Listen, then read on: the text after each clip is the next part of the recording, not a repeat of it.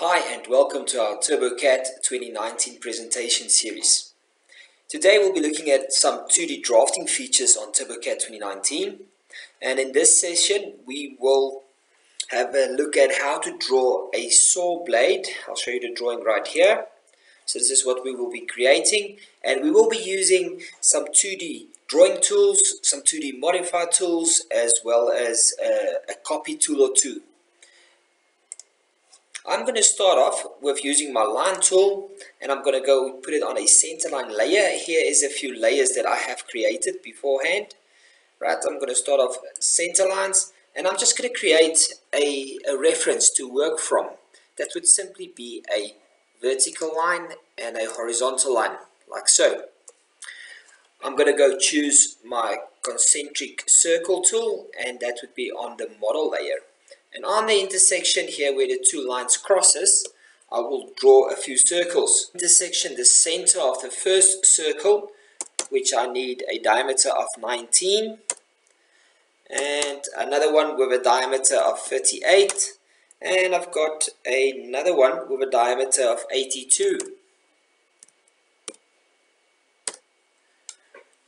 Now I'm going to draw a little bit of construction, so I'm going to go into my construction tools, and I'm going to take the construction circle tool, and from the center of these circles I will draw a construction circle with a diameter of 116, and I'm going to do another one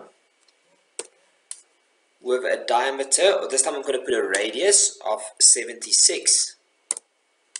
And then I'm going to go take my angular construction tool, and from this intersection I will draw a angular line, construction line, on a angle of 60 degrees. Now what I want to do is go to my line toolbox, get the polygon. I'm going to start the polygon from this intersection here. I want the polygon to be drawn on my model layer, so I'm just going to change the layer there.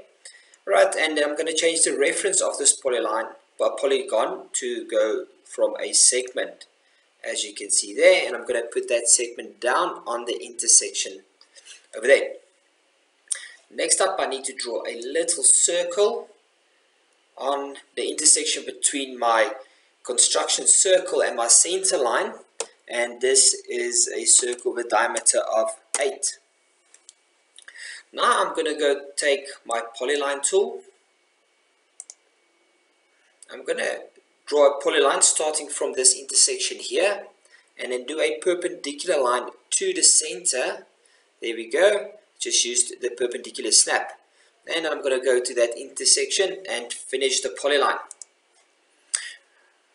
Right, now I'm going to go and use some of my copy tools.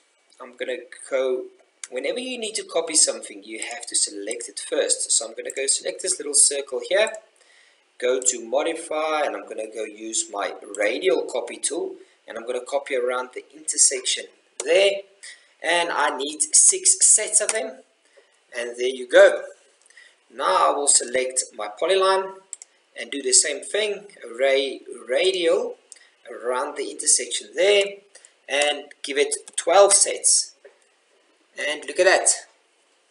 Let's get rid of some of the construction circles, or all of the construction entities. I'm going to go clear all construction, and there we have our saw blade. Now, just for the fun of it, I'd like to show you how to turn this into a 3D object by using our simple extrude tool. Just to make it a bit easier to do, I am going to delete some of the detail we have on the inside. There we go. And let's put this on an isometric view. As you can see, this is a 2D flat profile.